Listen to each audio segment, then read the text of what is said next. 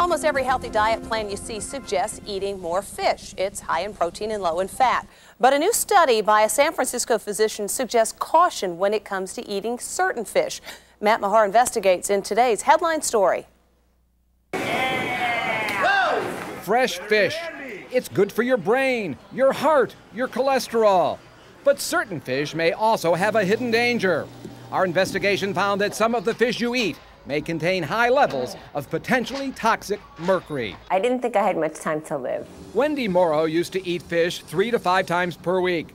Then this 40-year-old California mom started feeling pain in her arms and legs, so bad she could hardly walk. Not knowing what it was the worst. Finally, Wendy turned to San Francisco physician Dr. Jane Hightower, who found that Wendy's mercury level was more than 3 times normal. Wendy is just one of dozens of Dr. Hightower's patients who were suffering the symptoms of mercury poisoning.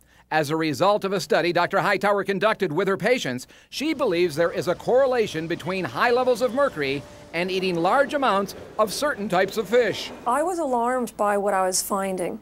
So how does the mercury get in the fish? Pollution for the most part. And this mercury can be extremely dangerous, causing damage to the brain, the nervous system, and the kidneys.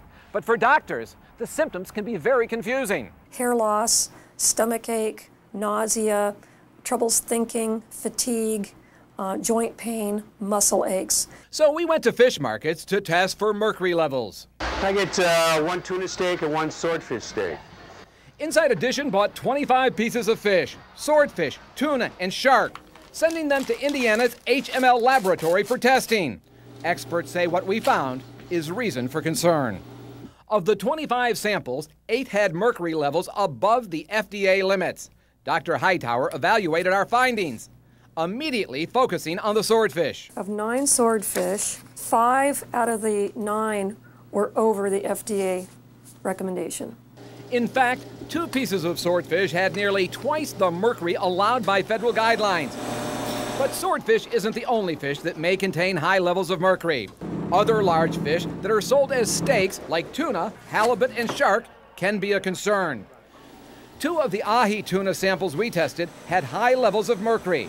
One of them was even cooked. You're not going to do anything by cooking mercury. I mean, that's not going to destroy. And what about canned tuna, the most popular fish eaten by Americans? Previous studies have found canned tuna fairly low in mercury.